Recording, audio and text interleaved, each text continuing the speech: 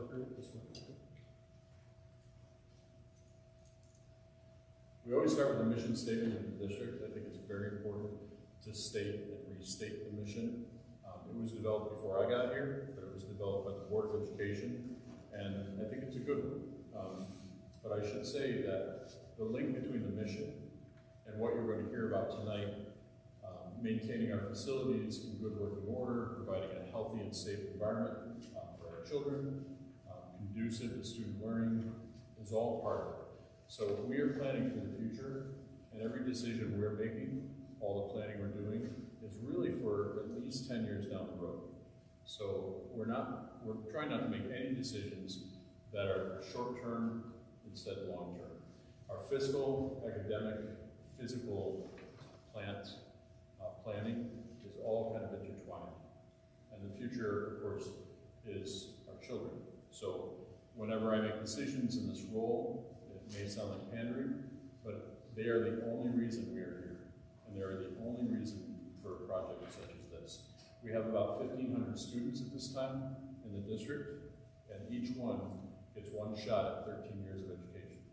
And so we want to make sure that we're upkeeping our facilities, providing the best curriculum, the best teaching staff we can.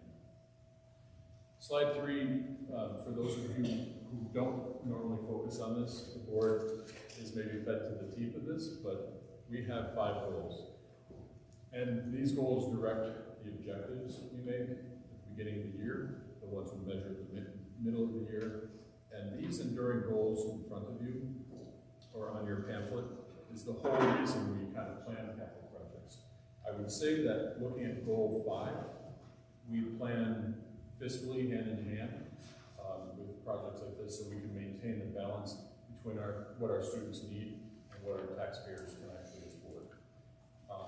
Something important to keep in mind with goal 5, taxpayers pay about 8% of any capital project because 92% of what we spend comes back to us in the form of state aid. And that's one important thing to remember. And we're really fortunate in that regard. So our taxpayers bear the cost of roughly 8%, maybe a little less, it's actually just over 7%.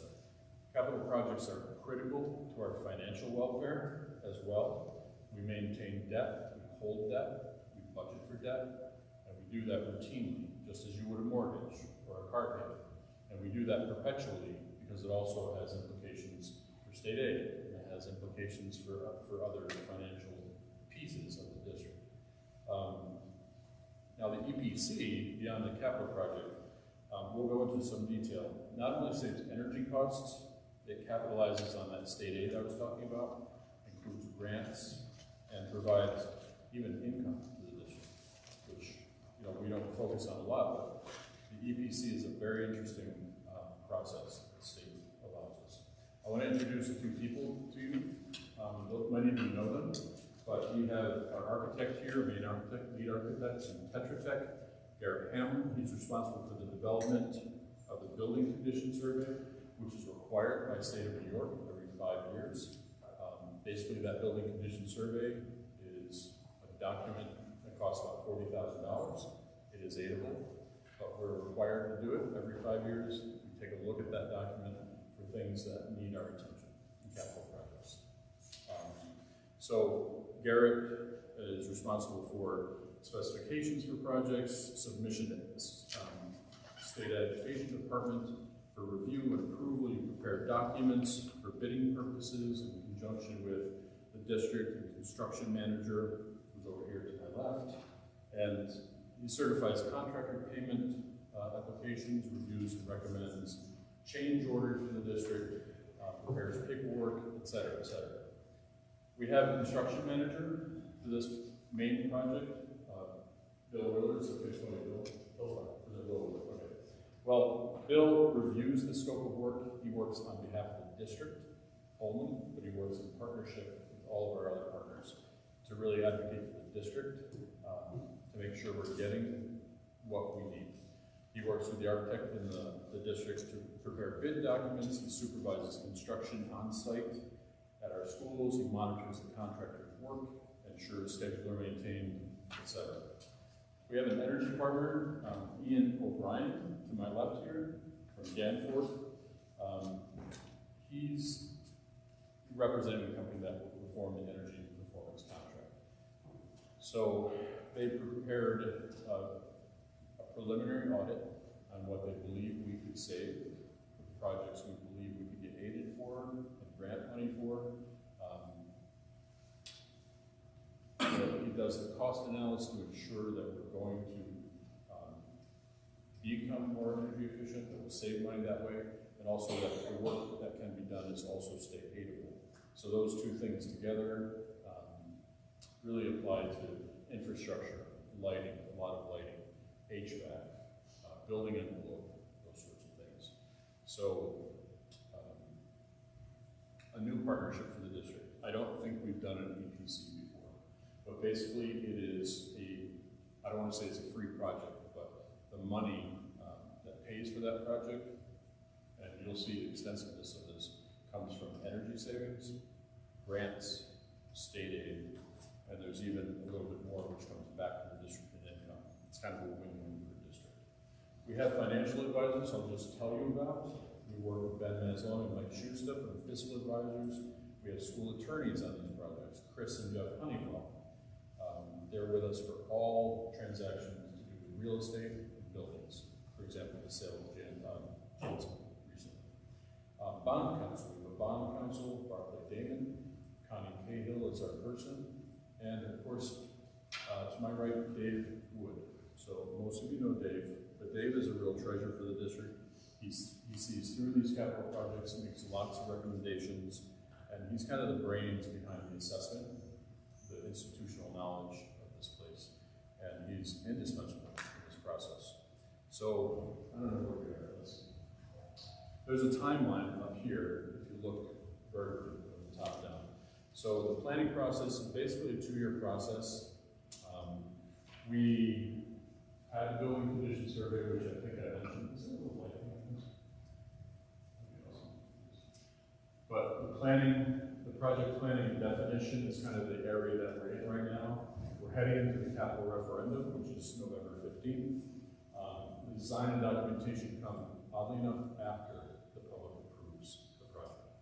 And that's where design really gets into the nitty-gritty. But remember, we don't spend more than the voters authorize us to spend, and we don't do things that we haven't actually, in some concept, promised the voters. And that's the thing in the room. So the design and documentation, we have to submit everything we do to the state ed department. We go out for bids, and we award those bids, contracts, the construction happens, and we close out the project. It's probably not going to close out for another 2 years from now. So this whole planning process is quite lengthy. Here is just for your information. I'm not going to read it to you, because in front of you, you have 2 pages of exact dates and timelines for when things need to happen in these capital projects. I hope that's okay. I'm not going to read this stuff. Yeah. Now this is just another visual timeline. I love visuals, so we'll probably post this in our rooms, in our project offices, and make sure that we're staying on target. But it gives us a good reference point. If you look at the top here, the capital project, you can see that construction ends 2025 around April. It's a very long processing concept, and then the energy performance contract project is not far behind, but it is also not a quick thing either. It all takes coordination. So let's go through the scopes of work by building that we're recommending. I mentioned we have Bill Willard here, construction manager, Ian O'Brien here, the energy performance contract, we have Dave, we have Garrett. We also have in the audience board members who have served on audit, budget, finance committee for a couple years, also on the facilities committee. So the board is intricately involved in everything you're kind of seeing tonight.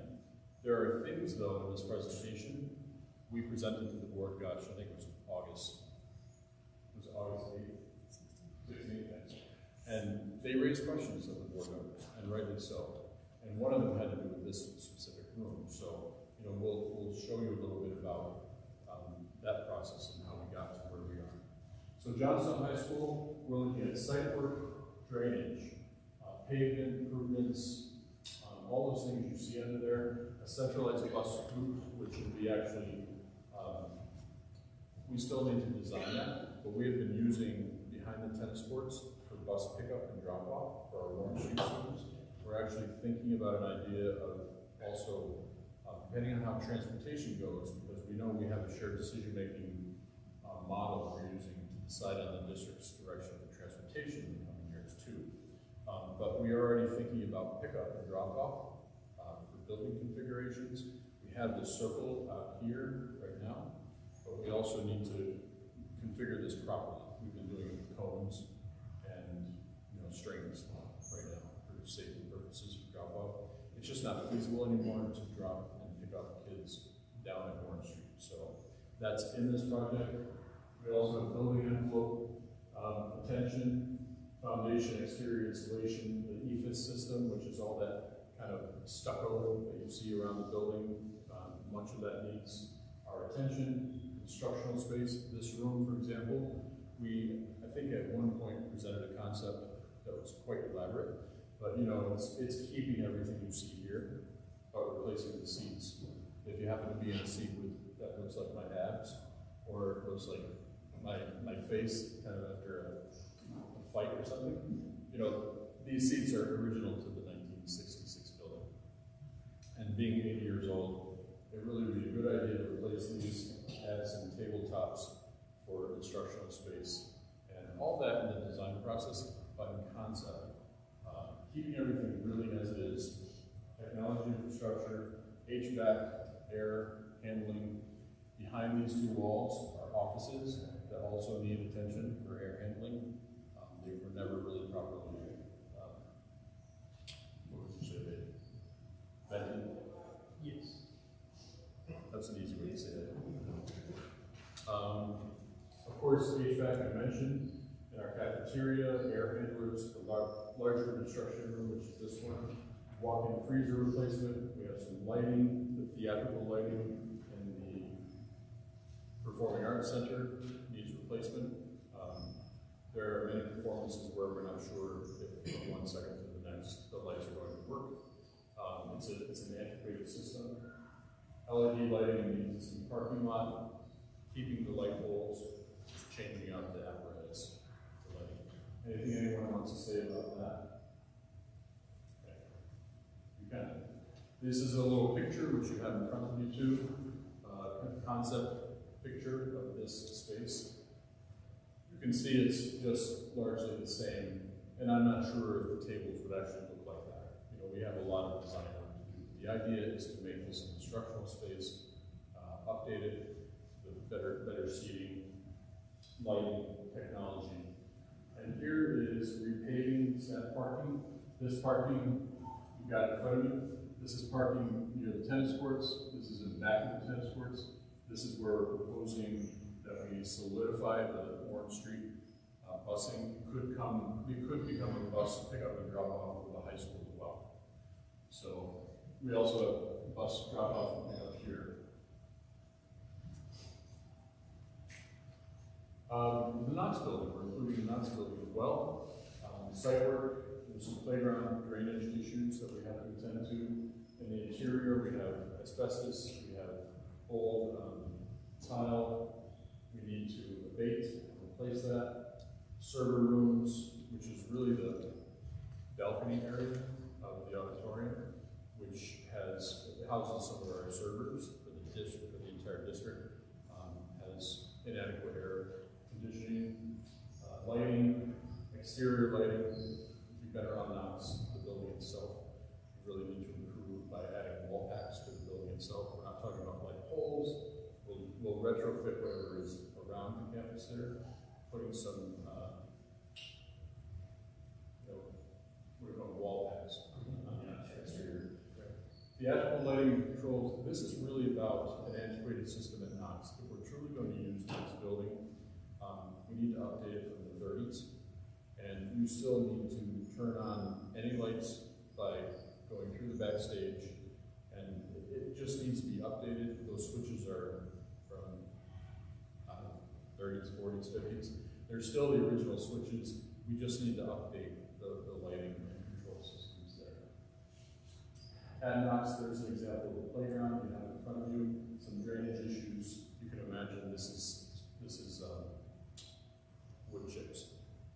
And right now, if that's the technology we're going to use, we might have an opportunity to design something different, but that's not going to be safe. If we have drainage issues and we have rotting and decaying, surface material there.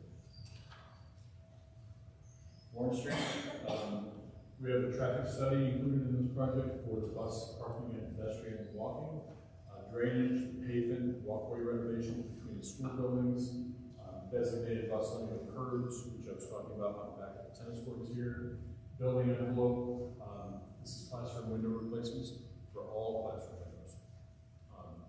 Dave, do you want to say anything briefly about the windows? We talked a little bit about them today. Yeah, well, they are original to the building. They're a glass called gray light, which has a laminated film to darken them. Some of that film is starting to break down and moisture is getting between it. They're single pane, they're not energy efficient, and on the front side of the building, we like to make it so it doesn't heat the classrooms as much during the day. So that's where single pane windows and window treatments. So that's a significant cost in this project. I think the estimate is over $500,000 for the replacement of these windows. Looking at the building interior, looking at the serving line and kitchen equipment, these schools were all built for sandwich and soup. And I'm going to tell you right now, because I used to be that kid who went home at lunch, but more than that, we're trying to improve the quality of time we spend in instruction and the time we spend trying to house kids in the cafeteria with additional kids in the building. Just the flow of how that whole cafeteria thing works is something we aim to improve this project. By lengthening the serving line, we're looking at taking out the stage area in Warren Street to expand this area of the floor and thus open up more area to put cafeteria tables or what have you. Adding lockers for students. If this is going to be a kind of a secondary intermediate building, we need to think about lockers, because these are the smallest classrooms in the district in Warren Street. And storage at Warren Street is a real problem within the classrooms. And lockers, we have a plan that would add 180 lockers there. Stage removal I just talked about. Providing LED lighting in the existing parking lot poles or retrofitting those. Here's an example. You have that in front of you. From left to right, you see we would take out a couple of those walls and make room for those locker towers. An example of the windows, lower left, not a great picture, but it gives you an idea just for reference. If you want to know more information, you have to be passing by the building. The serving line is there in the center, and then you can just, for your reference, this is what the stage currently looks like. Again, not great pictures, I don't think, but the stage is not utilized efficiently or effectively, and I don't think it ever can be. So it's all tying into this reconfiguration model that we're about to head into more discussions about. Opening Knox building, reconfiguring two of our schools. Looking at Glebe Street as well. Interestingly enough, many people feel like we've sold Glebe and we don't own it anymore. It's not the case. So we own Glebe, we take care of Glebe, we furnish it with custodial care. We have a contract for 10 years with P-Tech for Glebe Street. And so Glebe Street is really about building envelope again, HVAC, server rooms specifically, lighting. We also have EPC repair and reconstruction, as you can see in the bottom of the pictures. This is just a breakdown, it's a visible breakdown of that EPC material. Poor design also of the portico. The rain actually ends up right on the tops of the towers of the columns, and we aim to fix that. Pleasant Avenue, window replacements as well. We have a plan. So, Dave, I think we can talk about this. Some windows have already been replaced, and we're looking at completing that replacement plan. I don't know if the remainder of the windows. The select bathrooms, there's 2 areas that really need. The gymnasium being one of them. So the building interior, we also have flooring that needs to be taken out and replaced. Again, looking at the cafeteria, the way we serve students in the cafeteria line, offering them choices and allowing that flow to happen so we can maximize the time that kids are actually in line, eating, and then back for instruction. HVAC systems, server rooms, lighting, again, mostly a lot of the parking areas. We get lots of complaints that lighting is inadequate in most of our school buildings, parking lots. You can get a glance at some of the locomotives we have housed in the basement there, Pleasant Avenue, including some of the antique dial. So it's time to replace these. This is evident in the building condition survey. And I don't know if anyone wants to talk about these views. Yeah, and all those are pneumatic controls, they're original to the building. The boilers have been replaced previous, they're not original to the building, but they're at the end of life. And we've had to buy some replacement coils for the actual classroom unit vents because we're getting some erosion in the coils, and the coils are starting to fail. And it's going to be some recent repairs. I think last winter you said Pleasant Avenue cost us in just those coils alone $6,000. This year. This year? $6,000. So it's a maintenance cost that will move away. When were those boilers replaced? Yes. Late 80s, early 90s.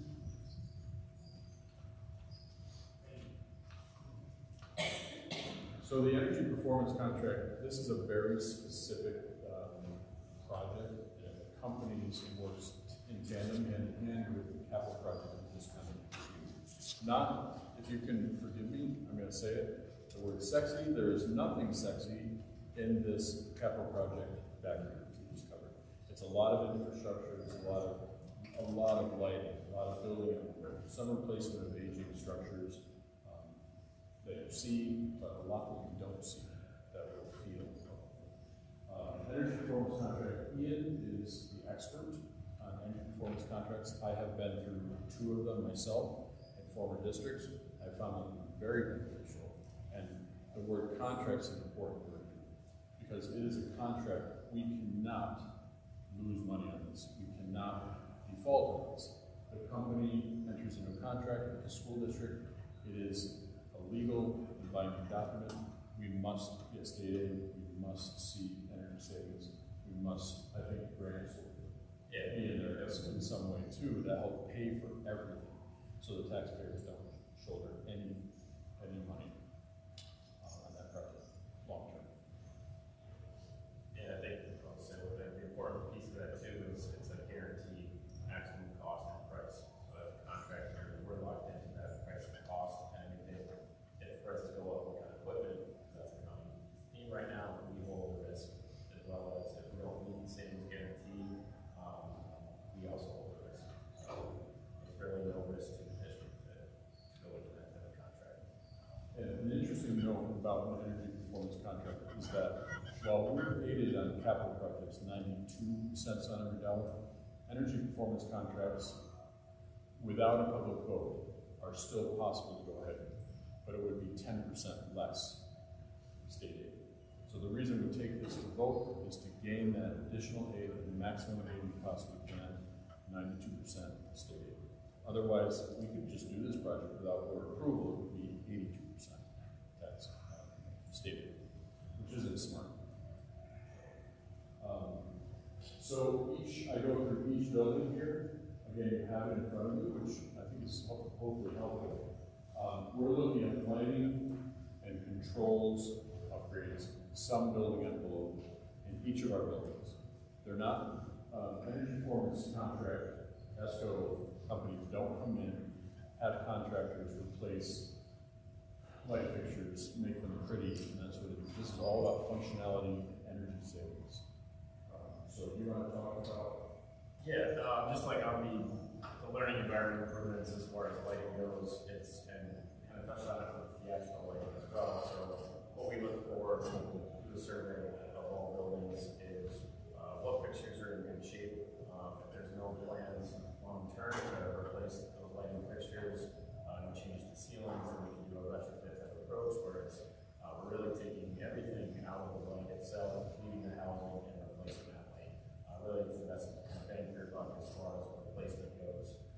this as a full analysis of the lighting, so we really, anything new, it's going to be more of a capital project. That's what we saw on some of those slides that said non-EPC. Any new lighting that's not existing, we really could build a capital project, or anything is existing to be replaced would be EPC. And that goes along with damning controls, things along those lines. We're going to replace the lighting, we want to make sure the controls kind of match, and it's a full working system. So up here for each building, you're seeing learning environment improvements, which really does come down to the lighting, ventilation improvements, replacement of some air handling units on the rooftops. I'm going to show you some pictures as well. Air handling units with new controls. Mostly this is about controls of these pieces of equipment. Building automation controls. A lot of this is out of my house, I should say. Yes, so obviously, or honestly, so temperature controls, just like at your home, you want to make sure they're regulated accurately and scheduled as well. Some of the concerns when going through the district and doing our analysis was not everything was on a consistent, comprehensive system. So our goal was to work with the district to make sure we're providing them with a full working system on one platform rather than a couple different ones that they currently have. That ultimately, in the end, drives energy savings, and we're able to include that in an energy project versus the capital project. If you don't mind, just make a note if you have questions on any particular slide.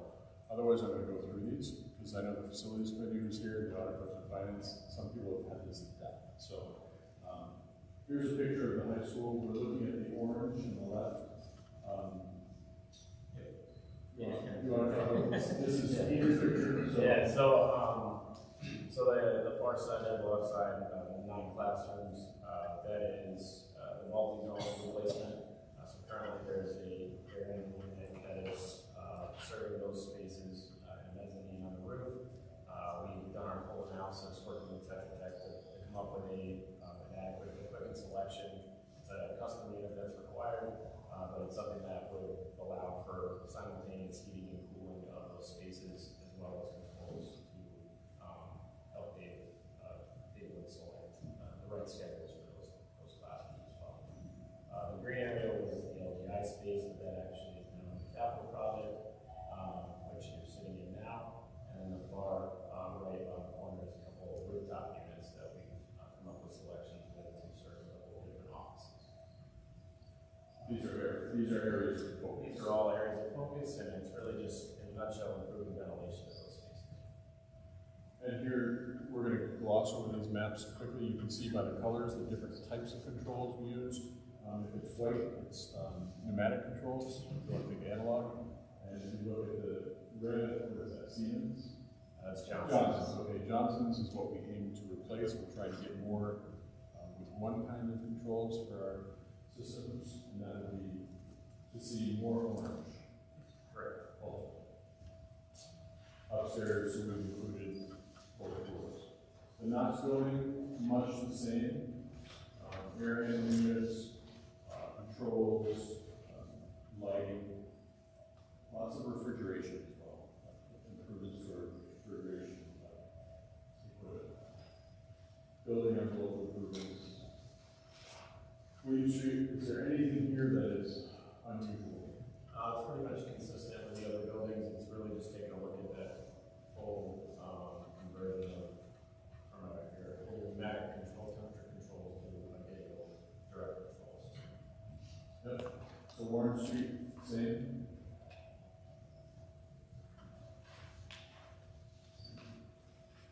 How's the management? Interior, exterior lighting upgrades. Flashing lighting upgrades. Financial planning, you can see the last slide we had. This shows you generally the cost of these projects. I'm going to let Alicia speak to them briefly, and then we'll open the questions. Thank you, Dr. Crenshaw. So this chart really just summarizes both the medium capital project, and it does a breakdown per building of what the estimated costs are. Based on the scope of work and the information that we have today, these costs are preliminary, and of course, as we refine the scope of work and design development, those costs will become much more finer to where we expect actual costs to be at bid time. But you can see through the medium project on the left, for instance, Pleasant Avenue, we're estimating about $5.6 million of work based on a $15 million project, about $414,000 at Glebe Street, 3.6 at Warren Street, and so on. The authorization that we're asking for on the 15th is a project not to exceed $15 million. So again, as Dr. Crankshaw mentioned, we cannot spend any more than what the voters authorize us to spend, but this 2-year process, we feel comfortable with the scope of work that we've developed so far, that the $15 million project will suit all the needs based on the priorities we've established through our facilities committee, the audit budget finance, working as a team, but also with input and feedback from the Board of Education. Dr. Crankshaw did mention, when we get, once we receive voter approval and we work with the team in design development and we come up with the plans and specs, there's the submittal to the State Education Department. They have their own process of review. They a lot of times come back with questions, needs for clarification. Once that's approved, we will go out to bid for our prime contracts associated with construction. And if you'll recall, the construction start date was in the spring, summer of 2024. So it's quite a bit of a lengthy process to get even from referendum through to when we can actually begin construction, and all of you and the rest of our community can see work actually happening on our facilities. So we are aided at about 92.2%. I do want to mention a caveat with that. So when we work on our long-range financial plan and we estimate what we expect to receive in state aid based on the cost of construction as well as other incidental costs, we average about 95% of the total cost will be allowable by the state to be aided. So I just want to be clear with that. When we do our projections, it's based on the fact that 95% of the total cost of this project will be aided at 92%, which I think is important for all of us to be aware of and to know that. But part of our work for the last year and a half on the other side with finance has been doing a lot of long-range modeling. As Dr. Crankshaw mentioned, we're really looking 10 to 15 years in the future. And that's our academic, that's our capital plan, but that's our financial plan. With the goal of looking at stability and consistency over the long term.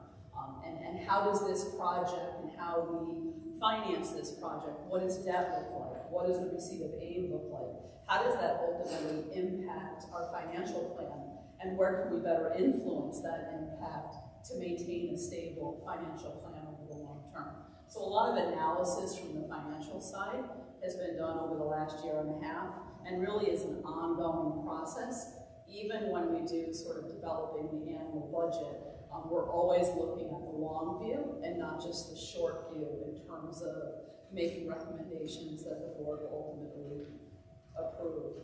Our aid is generated over 15 years, so that the way that we would finance this project is really looking at when we would receive aid back based on the work that happens, and we would align our debt schedule to that aid to minimize impact. With the EPC, so as Bill mentioned, there's no additional impact on the tax levy based on how we've lined up our debt to the receipt of aid. I should also mention that as existing debt from our former capital projects falls off, that's when we look to replace that debt. So basically, as debt falls off our books, we're adding debt back on so that we don't have an increased debt level that we haven't had previously. So that keeps it at a no additional impact on our tax levy. With the energy performance contracts all the way to the right, you can see with Pleasant Avenue right now our cost estimates project about a $95,000 cost for Pleasant Avenue, about $340,000 at Glebe, and you can see most of the energy performance contract work is at our junior senior high school. based on the scope of work and the cost analysis that Ian and his team have developed through that energy study and their own analysis work, which we're still refining. So right now you'll see, even though we're asking for a not to exceed $3 million EPC project, where we stand currently based on the estimates today, we're at about a $2.5 million project. Now, over the next couple of weeks, especially once we move past the referendum, again, we take even a harder look at the scope of work and refine our costs. And I know specifically with EPC projects, another requirement is this is highly New York State regulated when it comes to these projects.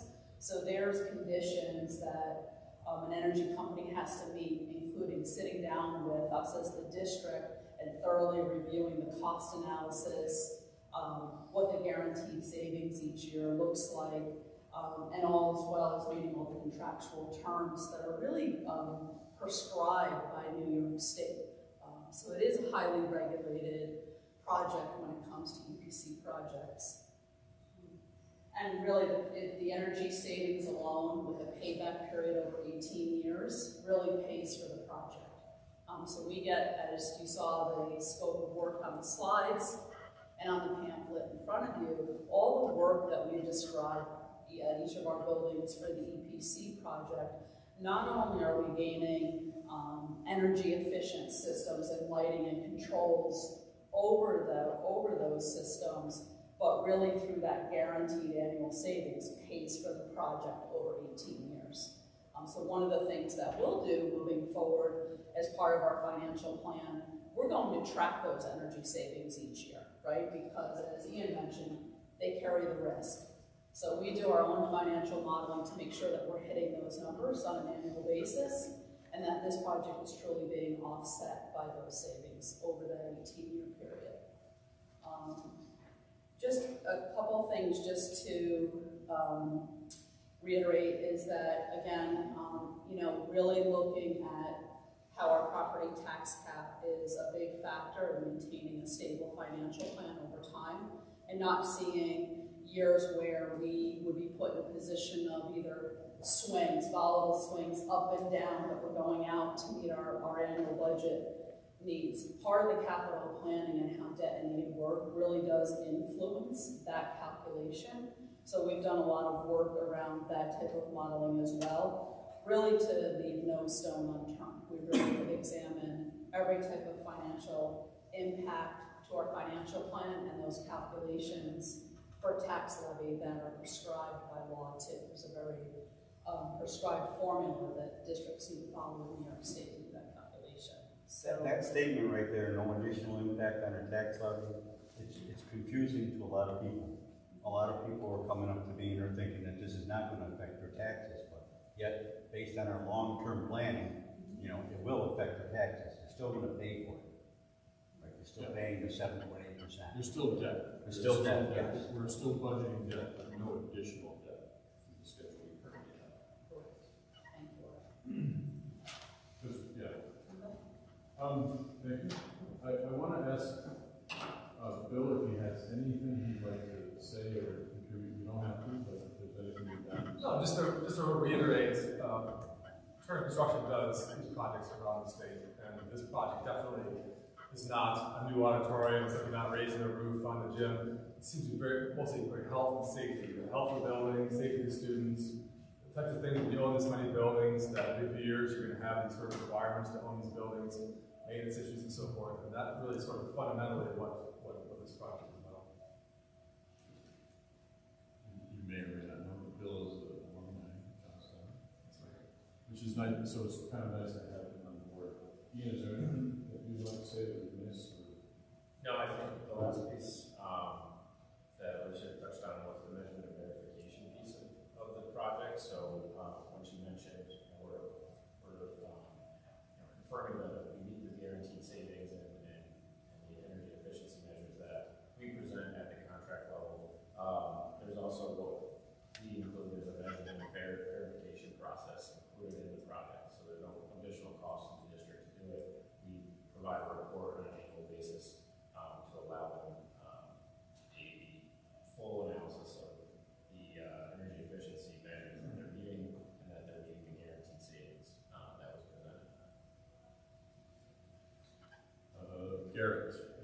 So the one thing I would add is something that Dr. Crankshaw spoke to at the beginning, that there's been a lot of planning and preparation going into this project. It's really been years in the making, starting with the facilities evaluation from our involvement in it, and then very careful financial planning, and also educational planning too, that the project aligns with their educational goals. So it's really exciting to be a part of a project that's so well thought through.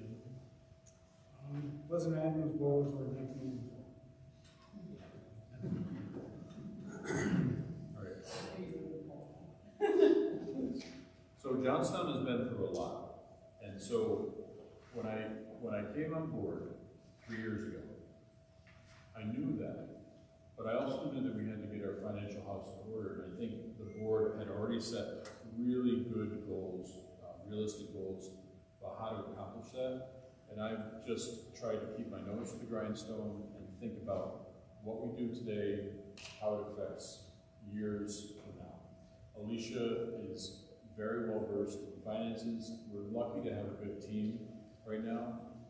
We've had so much change over the last decade especially, but we need to be done with experiments. You know, that's why when we're talking about financing projects and things, we don't want to end up in a place 7 years from now where we have to read in the papers that we need a 50% tax hike again. But these capital projects all play into that. Maintaining our buildings, improving our buildings, nothing great, but infrastructure type things, really important. We need to say what we need to do, and we need not to be afraid to say what we need to do. I think we have the right partners, we have the right people in place. So now I think it's about making a promise to our community, if they support this, and children's excellent education. That's really all we want. So we've got to keep the vision in mind too. The vision is we want to be the natural choice for people in the region to send their kids to school. That's really the ultimate vision, in my opinion. And we are doing this through thinking through the facilities, community, family, planning, staffing, politics, safety, systems. So navigating all these and leveraging what we can to make it all work for us. Again, this is just to get voter approval, to move forward to the design stage. The dollars you see up here may not, in fact, be exactly what we spend. We may spend less. We will not spend more, but we may spend less. And again, the board will be involved every step of the way. With that, I'd like to just open it up for any questions you might have or along the way. With that, and we can ask questions of anyone here. That's why they're here. Am I the only non-board member? No, Wally Hart is here. Oh, yeah. Nancy Lisicki is. Tricia is our public relations specialist. Well, yeah, Nancy's not. Is that board? Sure. So I'm gonna have a few questions. Yeah. The first is about the capital project, the port.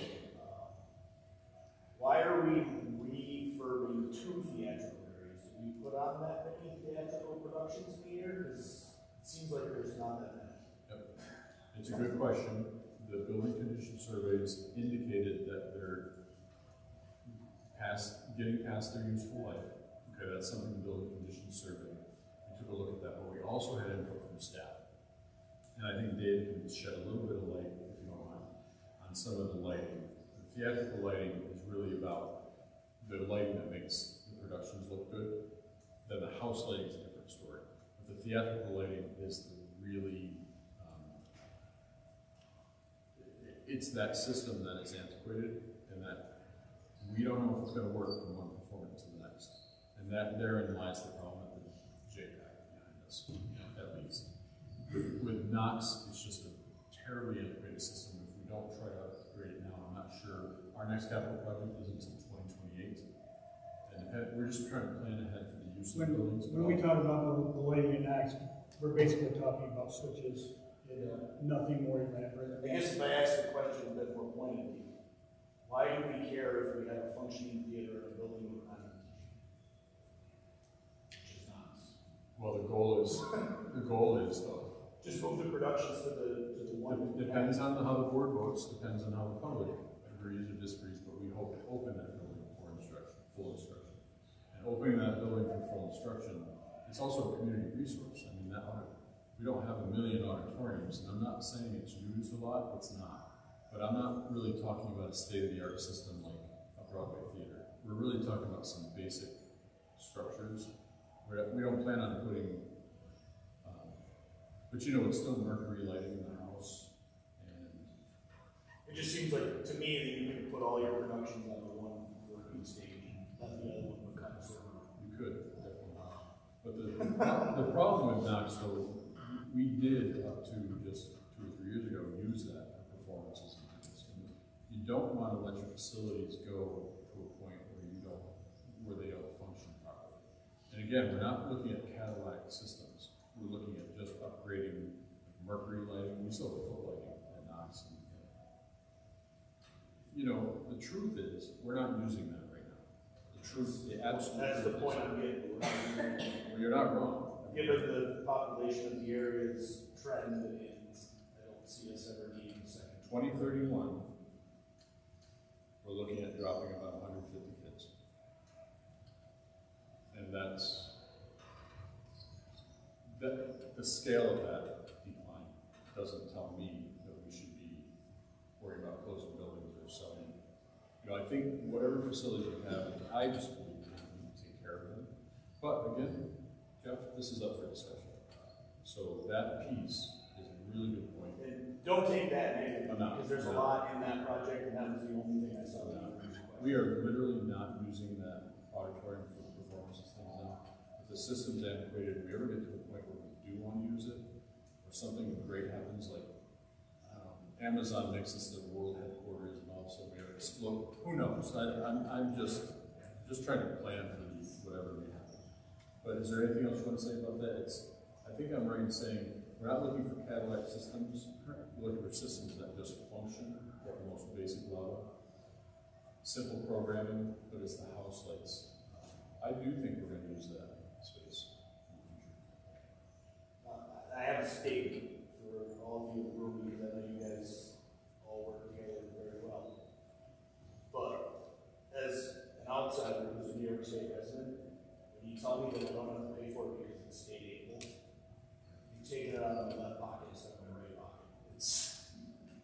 I know you've heard that before, because I've told you that. I say it all the time, but I'm still paying for it. Yes. Right? If I could respond to that, Jeff, I think you're very wise. You say a lot of good things, but I have to say, it's the system right now, and I don't want it's offered. It's something we leverage. I don't want to see other schools using it to build their Taj Mahals while we just decline.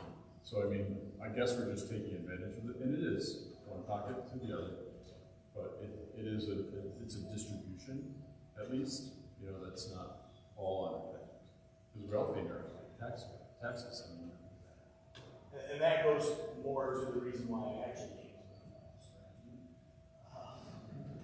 to the performance contract. Like, to me, that seems like an awful lot of money to insulate some things and change some light bulbs.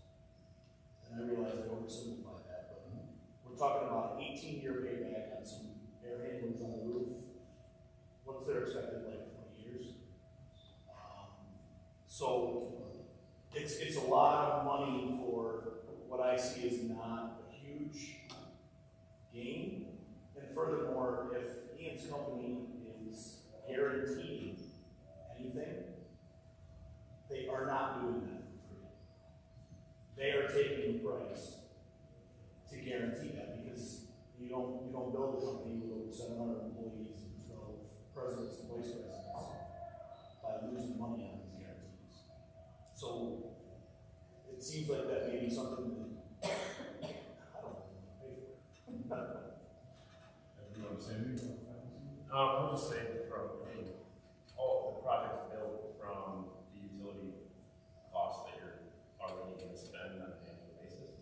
Really, that's the baseline of the project. So you're already going to spend those costs to bring those utility costs down and increase the energy efficiency across the district while doing so. And that's our goal. And that's what we presented in the team. So. Right, but my point is, if we make all those changes without this company guaranteeing it, we will save more, right? If we save $100 a year because of the changes he's making, if we did it ourselves, we save $100 a year, this company's gonna take $10 of that. So, The only thing I can tell you is that what are we getting for paying them to assume that risk? Are we getting anything tangible? So, I think we are, but I just want to say something before we go further. We have a $3 million project and a $50 million project. The voters locally couldn't sustain the tax increase that would result from an $18 million project, for example. So we were just trying to leverage this at what that company felt that we could do. I mean, what they could do for us in that $3 million contract. But you wanted to say something? Well, I was just trying to say that we're thinking these two projects together. Yeah, right. If we did all of the upgrades on our own, you know, as part of a capital project, it would certainly have a bigger impact on tax. Well, it would be an $18 million project, or probably 17 when you take their cut out of it, which is still 92% state aid, right? It's, admittedly, they're doing work, right? They're evaluating it, they're doing the homework to guarantee what the state aid will and when we're gonna get it, some of that stuff is on the Right, yeah. But I don't think most of that couldn't already be done with the folks who we have sitting around. Part of that too is the fact that they've actually cherry picked things that they could take to make it work with that savings. So if it was combined with a much larger project, we wouldn't have the grants and all the other things to go along with it. And it can be, It's actually carefully crafted to make it so it pays for itself. and if it was an $18 million project, not a 15 for it could potentially be increased the tax levy as well. So we're trying to mitigate that as well. So, 17 million, 17 million, you can split it into a bottle if you want, but it's still 17 million. Dr. Crenshaw? Yeah, go ahead. So the scope of the project includes the building controls, the automated building control system, and HVAC equipment. So I want to just sort of point out that that's very important work. And it's more than just the changing the light bulbs and, caulking things. So the other thing that I'll offer is that you're right, there's a cost to bringing a contractor in that's making a guarantee. But there are some savings associated with doing an EPC project as well, because in a large capital project by state law, we're required to bid each prime contract separately. So we can't go like at the plumbing and general construction. Whereas for an EPC project, it's a single prime. There's an inherent cost associated with the Wicks law building the project with separate primes. There's some good research out there that it can drive costs up in general by about 10%. And you're seeing those savings in an EPC project because it's a single prime contract. So there's a little bit of an offset in that regard. For us, we're trying to maintain the maximum project we can get, and this was important upgrades. And what,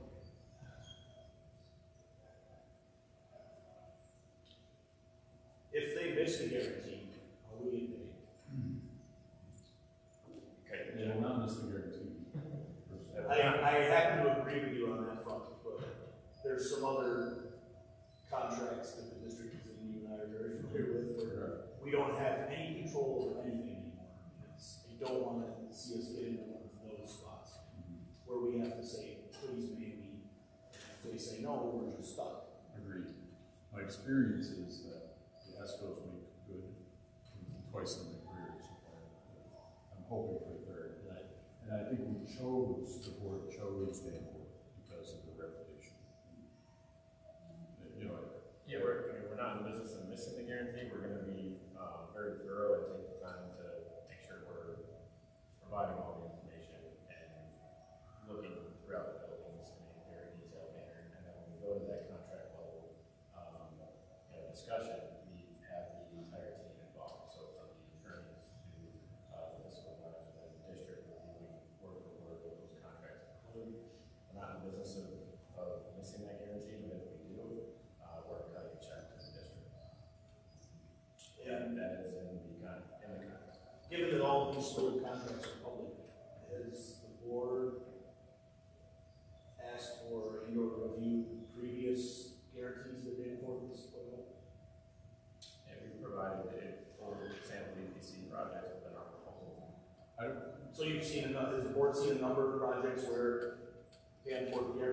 says in here was the actual savings? At the time we were interviewing companies, yes.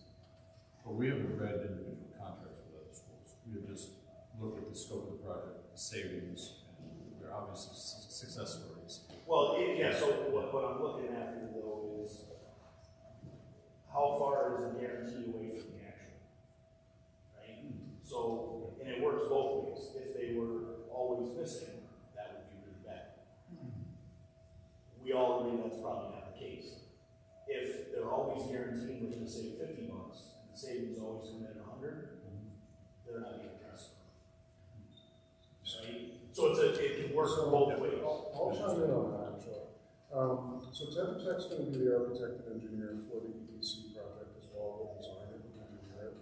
We've done upwards of 35 EPC projects. I have a lot of EPC experience, and I am always one to have a little smaller EPC project that generates additional savings that go to the district. So I wouldn't characterize that as a miss. I characterize that as conservative planning to make sure that some of the extra savings actually come into the district's general fund. I also employ this as a superintendent. I usually, it's now my third school district and it's my third EPC now. Because it is, I'm with you, it's not free money, nothing's free, but it is additional money beyond the debt that we know we can budget for. It's additional improvements we can make that are significant to the learning environment that we don't have to worry about having the taxpayers pay for. Well, the local taxpayers pay for it directly. And there is a contract, so I feel good about that. And Danforth, I feel really good about that because we had an interview, we reference checks, and so I feel confident about that. I would just also to mention earlier is that when EPC projects came out probably 15 years ago and became big business as another source of getting work done and garnering some savings, the template that we use for the agreement and all the requirements that we meet is highly New York State regulated. So I know, but I think, as much as we talk about our review stuff and the layers that we go through in determining terms and conditions and they're meeting their contractual obligations, we do have that layer in New York State, and I would tell you that if any company, as an ESCO to Danforth, wasn't performing part of the New York State regulation, they would be barred from even providing energy performance contracts to New York State. So it's another layer of support that we know that anybody that is still working with New York State schools in terms of energy performance contracting, they have to meet those New York State requirements. And all the requirements they've met up to this point in terms of cost analysis per item, determining contractual guaranteed savings, sitting down with us. I mean, that's all obligated by the state that they have to perform the district. So I just offer that as well, that it is a highly regulated form of capital projects. On top of what the state education department already reviews this as a capital project for A purposes. So you have that dual level of control at the state level as well. You and I are more alike than you think, but I would say too, You and I are alive. I think so too, but in my notes, I actually specifically intentionally put, we are working within the systems we have to leverage. That's really important to remember. While we may not agree with the system, we may not love New York State, it is where we are, and it is what we're trying to work with. And we're trying to maximize the benefits that come from that. And if we're not going to do it, I can guarantee you, Perth is doing it, Fultonville's doing it, all the other schools next to us, and while they continue to improve, we don't want to languish. So we're just trying to leverage and maximize the systems at play. Other questions?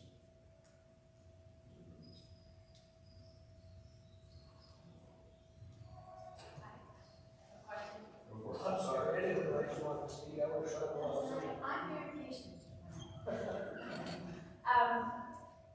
First of all, brings me joy when you say things like, we don't want to have the pendulum swinging so wildly any longer with these big changes, and that we are looking forward and making plans for that. I just actually had some very small questions in regard to what some of these things mean. on a practical basis.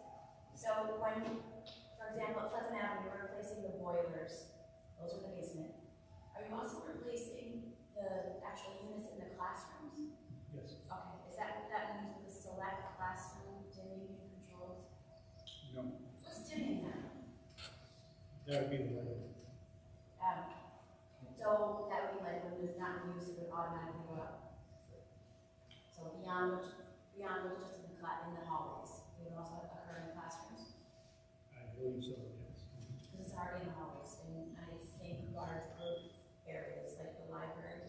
It's already there. Okay. And there was one more question, but I kind of think I lost it. Sorry, I thought that I'll leave it in you.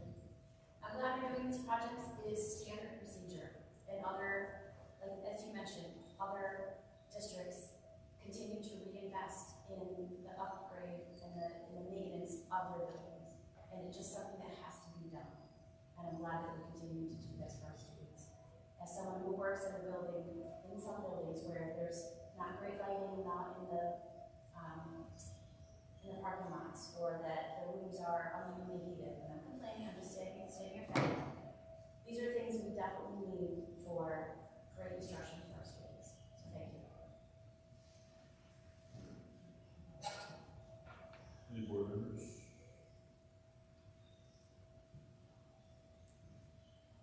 Okay. I've seen this a few times. I know you have, right? I'm watching it, you're being very good.